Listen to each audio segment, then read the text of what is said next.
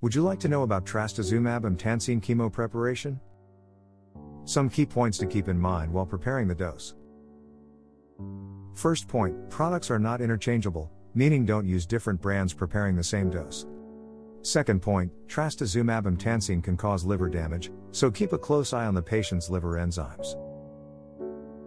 Also cardiac damage to be expected, so keep an eye on the ventricular ejection fraction. As for Trastuzumab Emtansine dosage, general dosing is 3.6 mg per kilogram every 3 weeks. It's easy to remember. And no dosage adjustment for renal patients. However, as mentioned before, it can cause damage to the liver, so either reduce the dose or discontinue depending on the damage level done to the patient's liver. Some infusion reactions are documented with few cases. If it happened, then either stop the infusion or set the rate as slow as possible. Infusions should be over 90 minutes for the first dose, and if the patient tolerated the dose, then infusion for the following doses can be over no less than 30 minutes. However, I always advise our nursing staff to always go for the 90 minutes.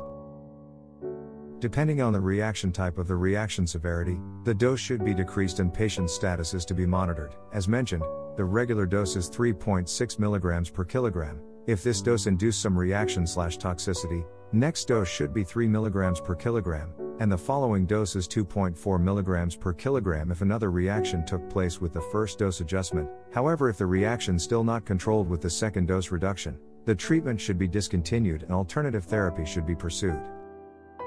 Now let's review Trastuzumab Emtansine and drug volume optimization. The products doesn't contain preservatives. Reconstituted vials are stable for 24 hours in the fridge. Same for final solutions, the mentioned stability includes infusion time. There is no displacement volume, so use 5 ml sterile water for injection for 100 mg vials and 8 ml for 160 mg vials. Final concentration would be 20 mg per milliliter. Final solution is crystal clear, like water, there is no particles in it. Only use saline. Trastuzumab Emtansine isn't compatible with D5 water. Nursing tips. Check the patient for allergic reaction. Review the labs for liver enzymes. Monitor symptoms for heart failure.